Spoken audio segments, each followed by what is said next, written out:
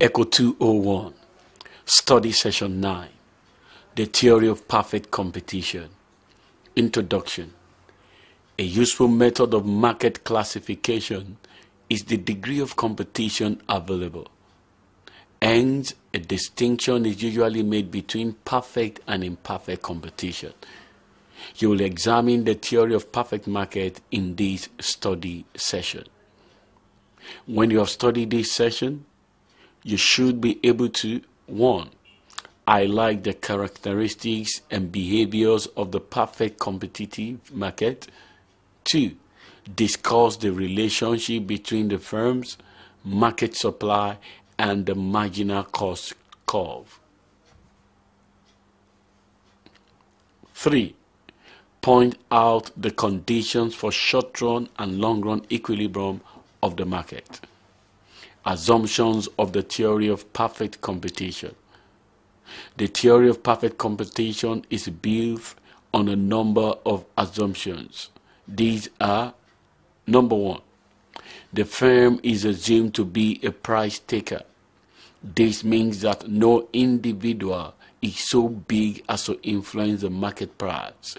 Hence, the firm must accept as given whatever price is ruling in the market. 2. The industry is also characterized by freedom of entry and exit. This implies that any firm is free to join or leave the industry.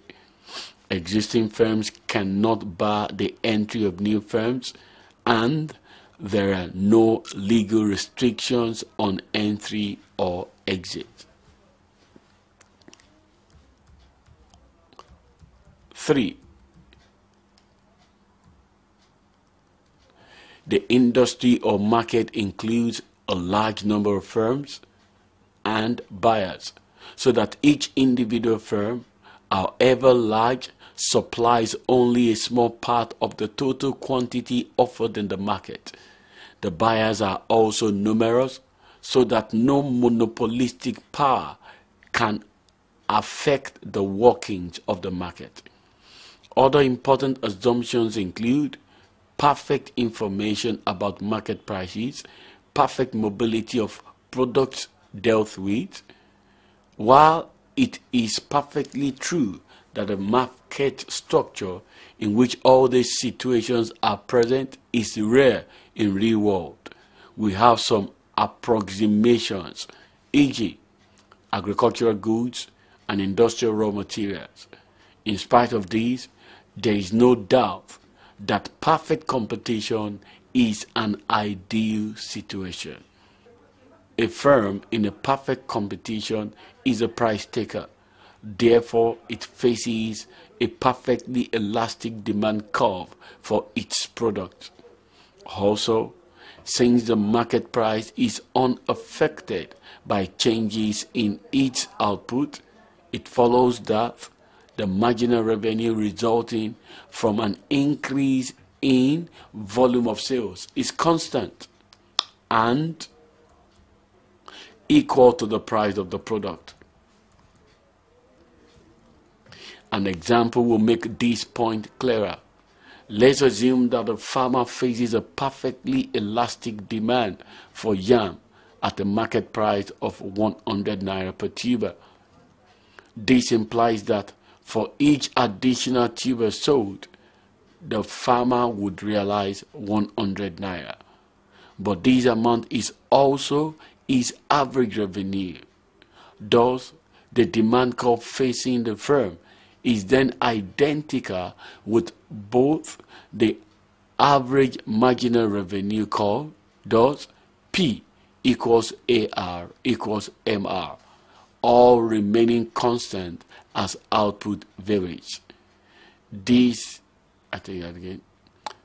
It is however important to mention that since price is constant, each additional unit sold will increase total revenue of the farmer. It therefore follows that total revenue rises steadily as output rises. Short-run equilibrium. Since the term In perfect competition faces a given market price, the firm adjusts to different market situations by changing its output. But in the short run, the firm is faced with a set of fixed and variable factors. Hence, its practical method of adjustment is via the variation of its output decision. Perfect competitive firm, like any profit maximizing firm, will seek to produce at the point where marginal revenue is equal to the marginal cost. And since marginal revenue of the firm is also equal to its price, it follows that the firm will equate marginal cost of its product with the price of its output. Hence, the short-run equilibrium position of the firm can be represented as follows. Any other output is inefficient. For instance, at output Q2, MC is greater than P. Thus, it will pay the firm to reduce its output. Conversely, at output Q1, price is greater than MC. It pays the firm to increase its output level.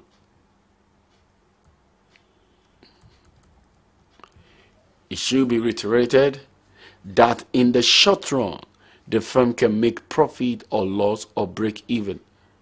The actual position of the firm depends on the position of the average cost. If at the equilibrium output level of the firm, price is greater than the average cost, then it will make profit. On the other hand, it could make a loss if it is not covering average cost.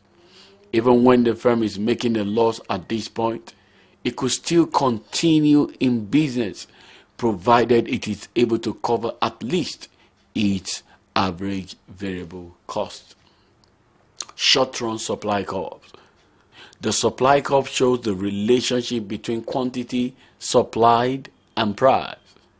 As we said earlier, the competitive firm is a price taker. Therefore, in order to derive its supply curve, we need to know how much the firm will supply at each different prices.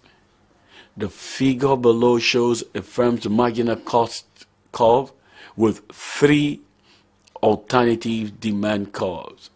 The marginal cost curve shows the quantity the firm is willing to supply at each price level. For prices below average variable cost, the firm will supply 0.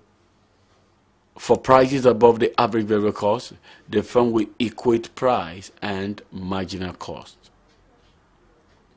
As price rises in the figure from 2 to 3 to 4, the firm wishes to increase its production from Q1 to Q2 to Q3. For prices below 2 naira, output will be 0 because the firm is better off if it shuts down. The point E1, where price equals average variable cost, is called the shutdown point. These points are then transferred to curve 2 to show the supply curve. In perfect competition, therefore, the part of the firm's marginal cost curve above the average cost curve has the same shape as the firm's supply curve. The determination of short-run equilibrium price. The equilibrium price in the industry is determined by the forces of demand and supply in the industry. The industry supply curve is simply the horizontal sum of the marginal cost curves of all the individual firms in the industry. Let's assume there are 2 firms, A and B, in the industry. If their individual supply curves are shown below, then the industry supply curve is simply the horizontal summation of the 2 supply curves. Although no one firm can influence market price significantly, the collective action of all firms in the industry and the collective actions of the household together determine the market price at the point where demand and supply curves intersect. At this equilibrium point, there is stability in the market and there is no motivation to change in the short run. Also, each firm is operating at the profit maximizing point at which its price is equal to its marginal cost. Long-run equilibrium. The long-run equilibrium under perfect competition is characterized by free entry and exit. Earlier, we have said that in the short-run equilibrium situation, firms may be making profits or losses or just breaking even. If existing firms are making profit, new firms may be attracted to the industry to share in the profit. On the other hand, if existing firms are making losses, some firms will leave the industry and seek better returns elsewhere. However, when firms are just breaking even, there is no incentive for other firms to enter the industry or for firms in the industry to leave. These three situations are further illustrated as follows. In figure 9.51, firms in the industry are making losses. Since price is lower than the short-run average total cost, this will force some firms to leave the industry for elsewhere.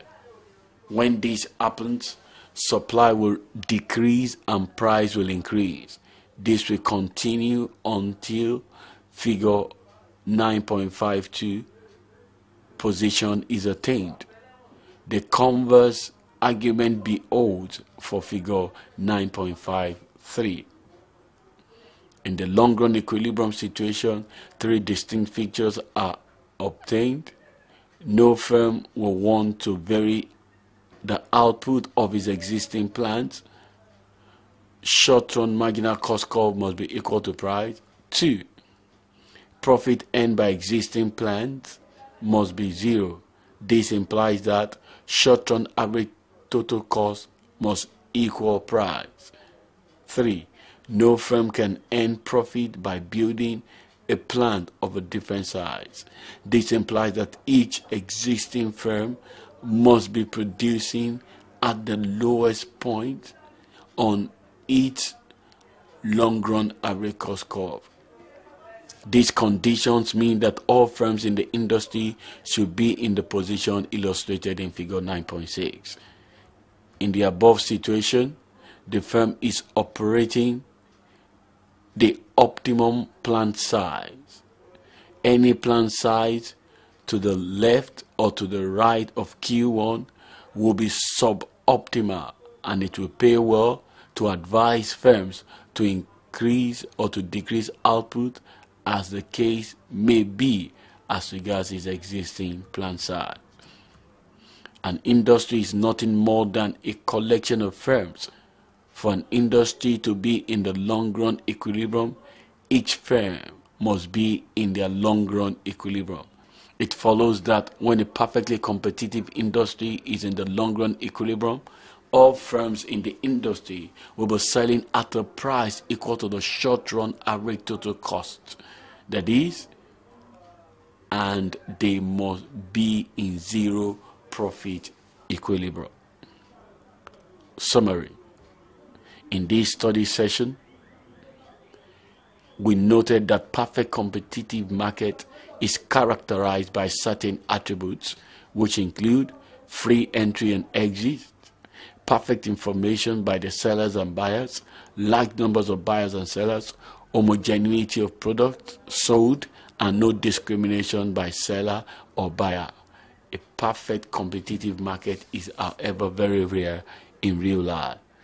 This is the end of study session 9. Thanks for listening.